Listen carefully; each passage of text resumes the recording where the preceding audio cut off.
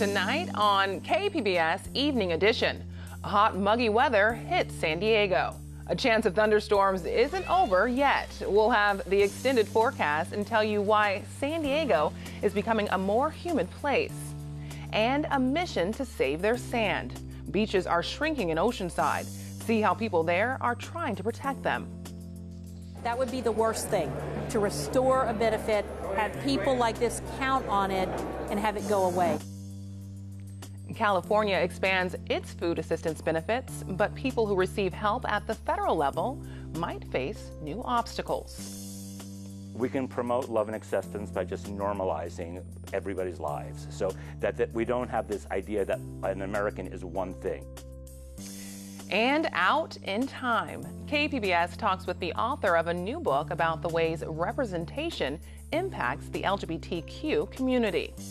KPBS Evening Edition starts right now.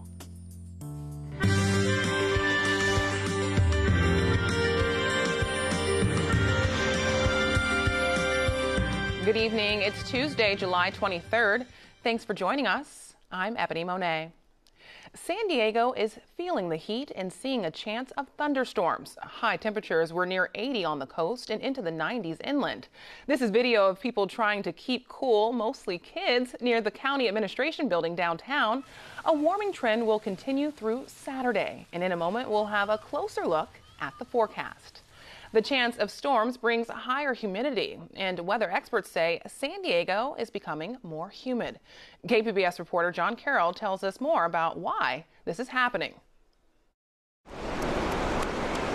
It's part of the reason so many of us love living here so much. Beautiful sunny weather, but inject humidity into the picture, and the sunny becomes sticky.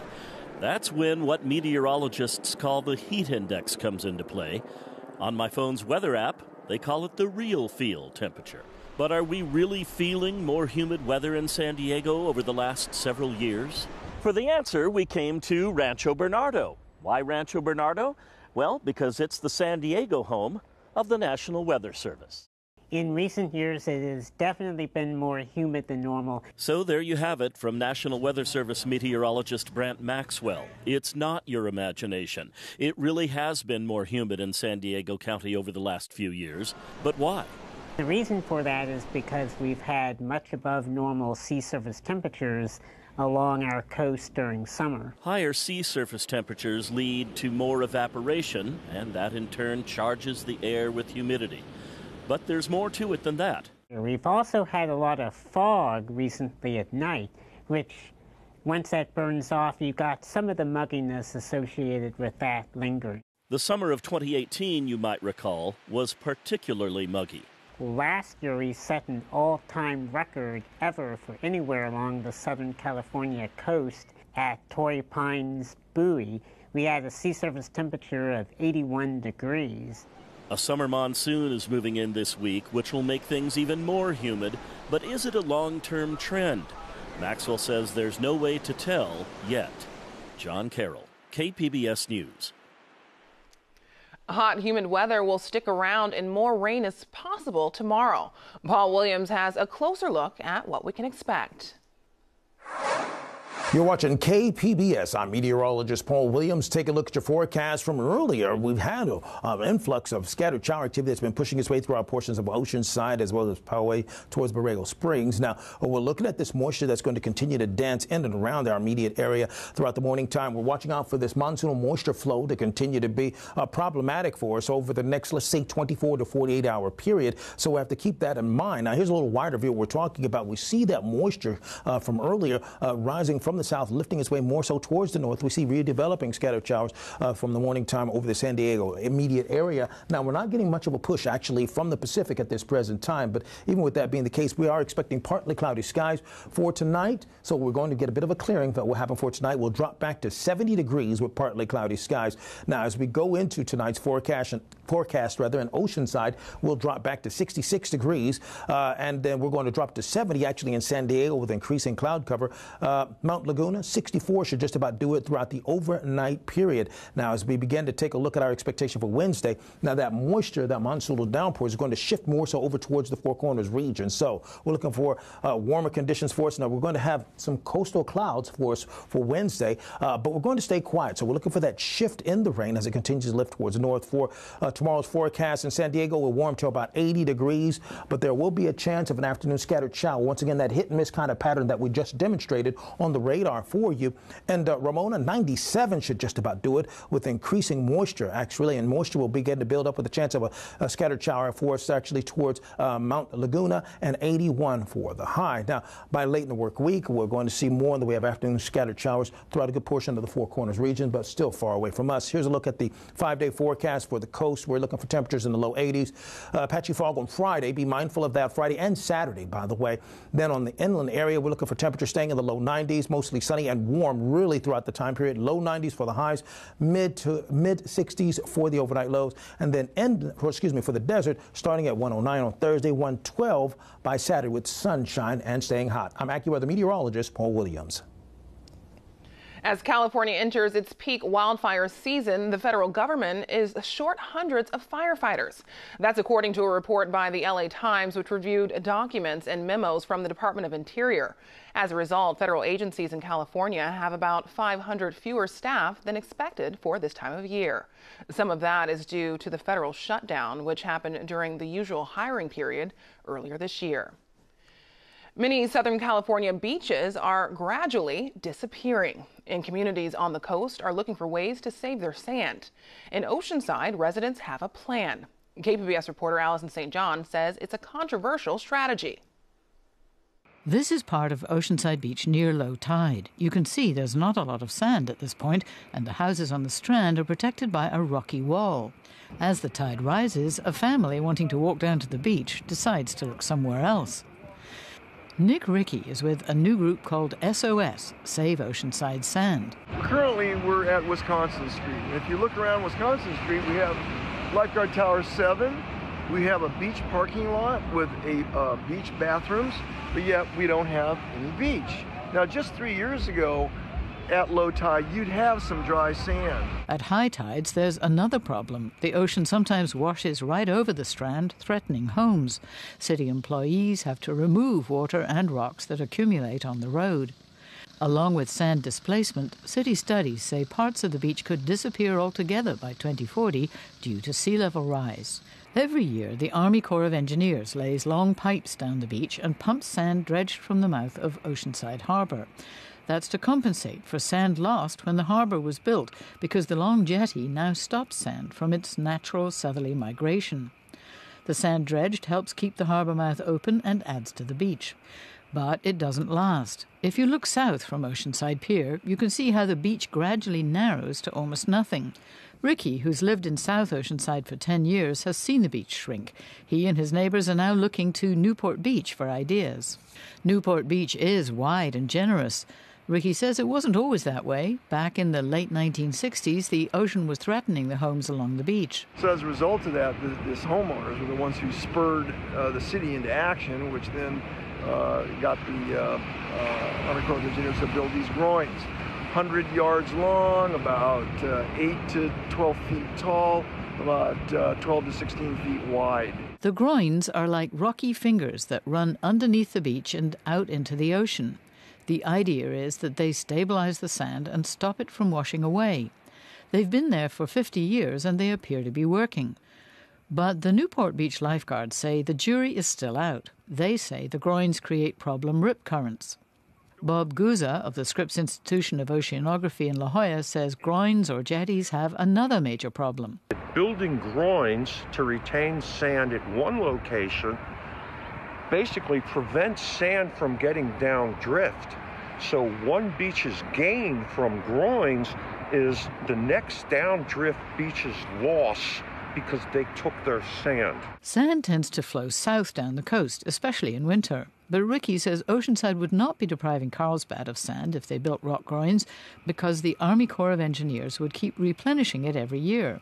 Our plan is very unique in that we believe that we will backfill those areas where the groins are with sand so that there'll be no stoppage of sand downstream, so to speak. And Ricky says surfers are in favor of trying groins because they sometimes improve wave action. Guza acknowledges that surfers, the tourist industry and homeowners would probably support building groins to stabilize beaches. Building groins can be definitely an effective way of stabilizing the beach at some locations. The question is whether it's cost effective. Is it worth the money? Guza says the San Diego Association of Governments, or SANDAG, spent $30 million on beach replenishment in 2012, and much of that sand has washed elsewhere. He says beaches can be stabilized sometimes for decades, but not indefinitely. We can't stabilize all the beaches in Southern California for the next, let's say, 100 years. It's not financially possible. Which ones do we stabilize? Who makes that decision? And it's a political decision as well as an economic decision.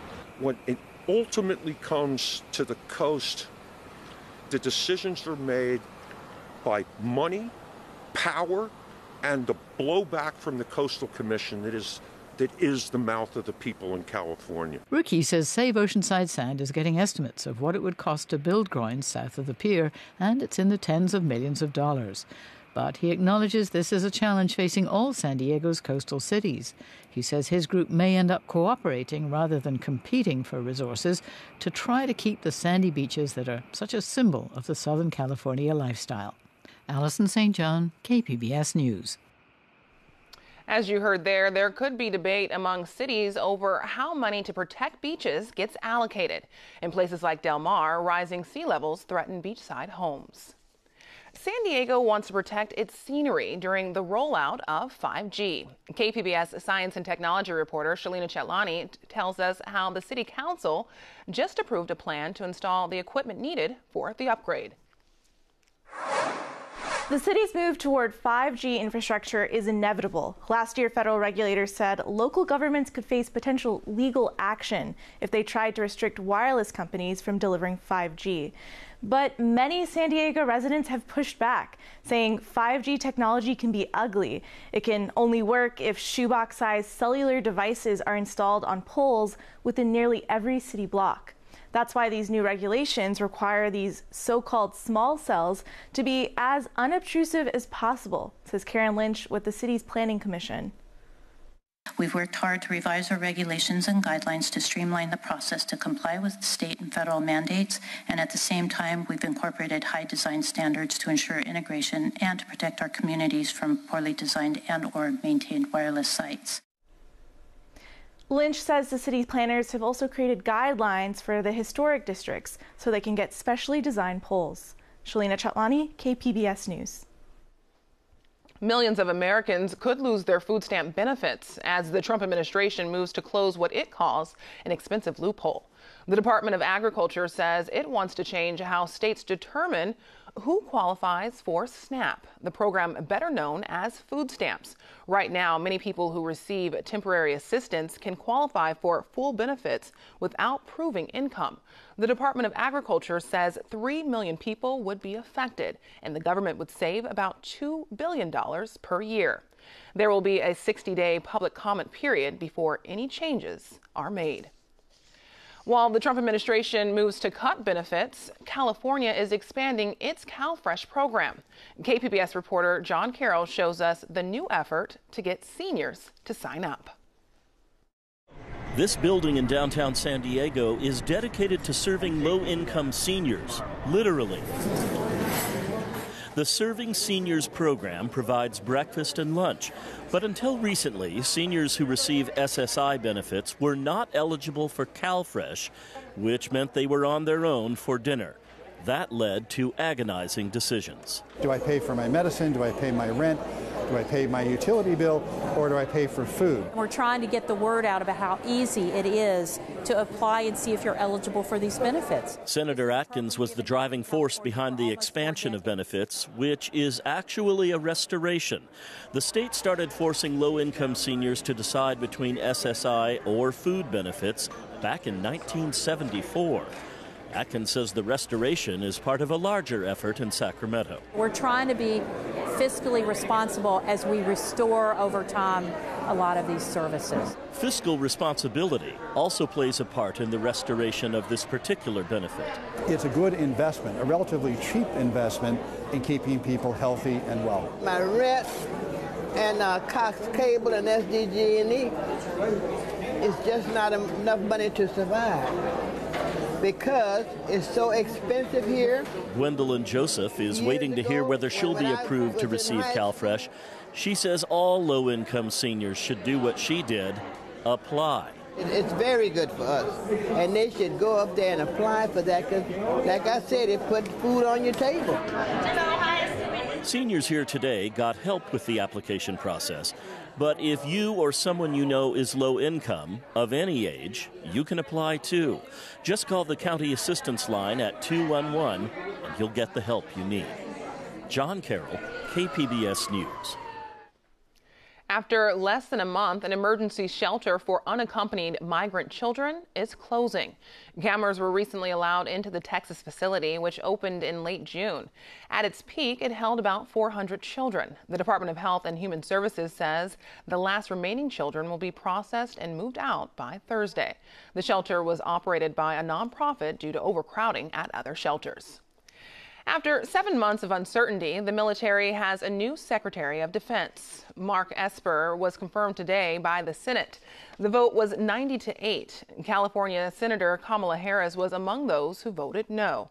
Esper is the former Secretary of the Army and a former defense industry lobbyist. He says his first priority will be to fill other leadership vacancies at the Pentagon.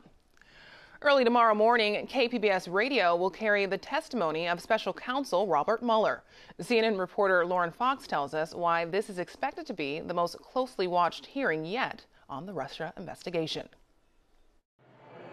Former Special Counsel Robert Mueller will testify tomorrow in two highly anticipated hearings on Capitol Hill. The Justice Department issuing him this warning before he speaks, demanding Mueller, quote, remain within the boundaries of his public report because matters within the scope of his investigation were covered by executive privilege, and avoid discussing the conduct with respect to uncharged individuals. And the report is my testimony. I would not provide information beyond that which is already public in any appearance before Congress. Mueller, a reluctant witness, will appear under subpoena in back-to-back hearings before the House Judiciary and Intelligence Committees, facing questions about the 10 episodes of possible obstruction outlined in the Mueller report, and about Russian interference in the 2016 election. Some Democrats believe Mueller could help Americans understand his findings. For most people, this will be the first time they will hear what's in that report, what was actually found in this investigation by Mr. Mueller and his team. It's a damning report with really disturbing evidence against the president, and I think it's going to have a very powerful impact on the American people. But Trump allies telling Democrats and the public it's time to move on. I think the apple is done. Most Americans were looking to Mueller to tell them what happened, not Nadler. Do you think any fair-minded American believes that Nadler's out to get the truth? He's already convicted the president in his own mind. This is all about impeachment. Sources tell CNN congressional Democrats are preparing for Mueller's hearing seriously.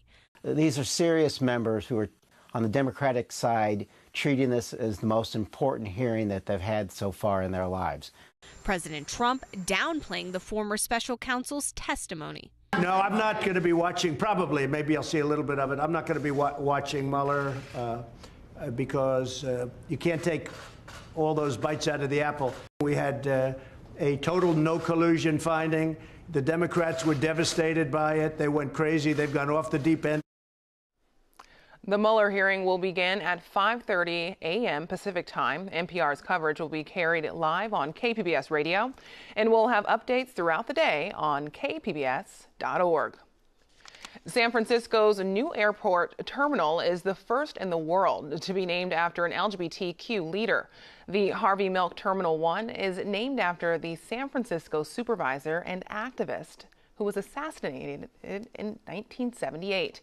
The terminal features art installations by Bay Area artists. Today's opening is just the first phase. With 9 gates opening, more gates will open over the next few years. San Diego just wrapped up its Pride celebrations, and while June is the designated Pride Month, there's an effort to continue this momentum of acceptance year-round. I'm joined now by Dr. Perry Halkitis, who is the Dean of the School of Public Health at Rutgers University and an LGBTQ health researcher. Welcome. Thank you for having me. So, as you know, June was selected as Pride Month in part to commemorate the Stonewall riots. Can you just briefly tell us about that period of time and the significance? June 28, 1969 was a historic day for LGBTQ people. It is the day in New York City at a bar called the Stonewall Inn in Greenwich Village that LGBTQ people of all races, cultures, sizes, and shapes said to the police, "You're not going to arrest us anymore. You're not going to come in and harass us anymore." And there began a multi-day set of riots where LGBTQ people fought the police and demanded that they had the right to love and live their lives openly. And that is marked as the beginning of the LGBTQ civil rights movement, happening at the same time as the African American civil rights movement is, the women's civil rights movement happening, and it is marked, June is therefore marked as the historic indication of the beginning of LGBTQ Pride, and therefore we celebrate Pride in June. And you've written a book about this period, and in it you talk about the generational differences between gay men. And in what ways would you say a gay man's experience today might differ from someone a generation before and even a generation before that? I mean, it would be very easy to say it's easier to be a gay man now than it was 50 or 60 years ago. And in some ways it is. There are higher levels of acceptance, although in the last few years that's also been on the downslide. There are more representations in the media of LGBTQ people. However, the feeling that a young person has when they're 3 or 4 or 5 years old, of feeling different, of feeling othered, is pretty consistent across time. And the messages that we receive from society, that all marginalized people receive from society, including gay men, that they are lesser than, permeates every single generation. So I think the psychological process is similar. What is different is the representation of LGBTQ people in our society at large. You write that Pride should be celebrated year-round. Can you explain why that's so important? What I want is a celebration of every person, of every diverse culture, gender, sexual orientation, to fill our history books all year long. Only then do we say, look, America looks like this. Until we change that, America continues to be this sliver of white straight men. And can you tell us about, there's a chapter in your book where you touch on substance use and the effect of gay men's health. Can you expand on that? Sure. I think that what I've learned over my research program over the last 2 decades is that when individuals are marginalized, when they are put upon, when they experience stressors, when they experience harassment, they often don't have the coping mechanisms to deal with those negative feelings. Substance use is one way that people, not only gay men, but other folks, ameliorate those feelings, lessen those feelings. The problem is when the substance use gets out of control, it becomes a dependence. So my argument is if you want to get rid of substance use in the gay community, you have to have more tolerance and acceptance and love of LGBTQ people. And how could we as a society promote that? We can promote love and acceptance by just normalizing everybody's lives so that we don't have this idea that an American is one thing. An American is millions of different things. And by reacting in ways that treat everybody on an equal playing field, that's how we normalize people's lives, and that's how we take away the feelings of marginalization that people experience. What needs to be done to really promote this? So we need structural interventions. And I live in one state and you live in another state that is ahead of the game. California and New Jersey are the 2 states in the United States that now require that LGBTQ history be taught in schools. When you start at a very young age, when you include the life experiences of Sylvia Rivera and Harvey Milk and all those LGBTQ leaders in the history books, and you teach young children at a young age, that's how you change a society. society. And you know, California and New Jersey, God bless these two states. They are so ahead of the game. Thank you so much. Thank you. I'm Amna Nawaz. Tonight on the NewsHour, Congress and the White House reach a 2-year budget deal, avoiding a shutdown but growing the federal deficit. That's coming up at 7 right after Evening Edition on KPBS. Now here's a recap of tonight's top stories. A chance of thunderstorms will continue through tomorrow. It's part of a pattern that includes a warm-up through Saturday. The forecast calls for high temperatures in the 80s on the coast and into the 90s inland. The LA Times reports California is short hundreds of federal firefighters. Documents show a dip in hiring earlier this year during the government shutdown. As a result, federal agencies in California have about 500 fewer staff than expected for this time of year.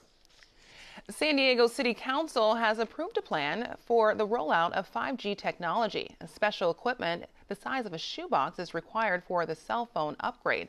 The city's new regulations call for the installation to be as unassuming as possible to protect neighborhood scenery. You can find tonight's stories on our website, kpbs.org/evening edition.